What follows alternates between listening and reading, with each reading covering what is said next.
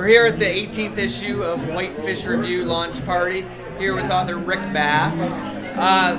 Years and years ago, probably 7 years ago, Rick told me that literary journals are important, not only because we're able to introduce new writers to the publication, but also that it grounds established writers. And I mean, Rick, can you say a few words about that? I mean, there are those horrible New Age words about community and standards of excellence and having the senses be engaged fully in a time of numbness and fragmentation. And Brian was talking all this stuff on the phone. He was saying, I believe in this stuff. I believe it matters. And he was being all holy and a zealot and stuff. And I was on the phone and I was shoveling where the dog had been and listening to him talk about art and how he's going to start a literary magazine that's going to bring excellence to a community that he had fallen in love with. He wanted to give something back to this place that he loves. And I said, okay, well, why don't you start a restaurant while you're at it? I mean, it's like a fool's errand. It's a doomed venture.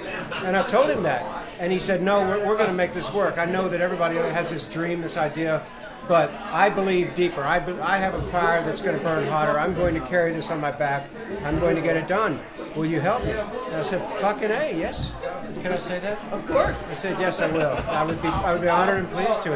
And everybody in the state is honored and pleased to. It's part of it's about Whitefish, but part of it's about Montana. And I mean, in this issue, this 18th issue, you're going to find the best writing that's being done in the United States. This is not just the best in Whitefish. It's not just the best by young writers. It's not just the best in Montana. This is a sweet issue. And thank you for making it work. Congratulations. You want to say anything, Brian? Rick said it all. Okay, that's good. I should have talked about the calls. We're here with Jason Forrest, who's one of the emerging writers that we've published in issue number 18. Jason is going to have the rare opportunity tonight to actually read before a live audience prior to Rick Bass. How does that feel? When I realized that my piece alone was just going to be read by Rick Bass and edited by Rick Bass and Christine and then just your whole team, I was blown away. And then when you called me and asked me to read, that was quite a next level type of situation. You know, it's just incredible. We're here with Gerald Askabald, a contributor to issue 18 here, Growing Up and Getting Older.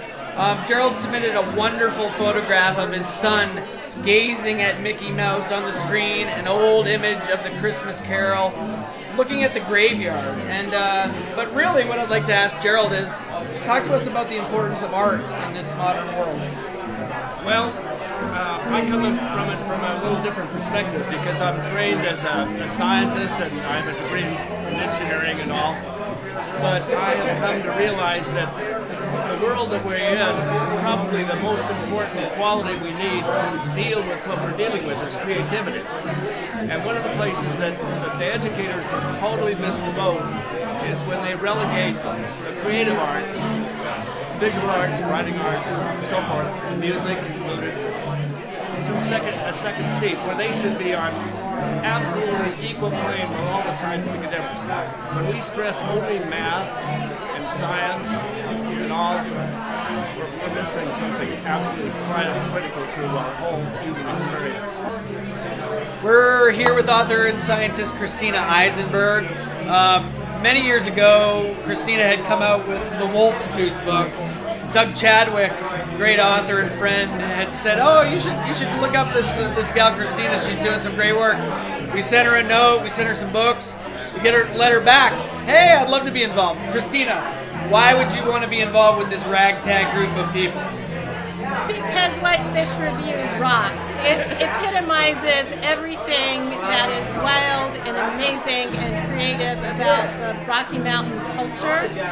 And it's an amazing team of individuals. It's a community effort that has actually now become a global effort. So it's a huge amount of fun. And it's also pretty darn profound, right? Especially this current issue. Yeah, I think it is. We're still kicking around ideas for issue number 19. Christina Eisenberg is going to be the lead editor, so stay tuned for what we come up with that. Yeah.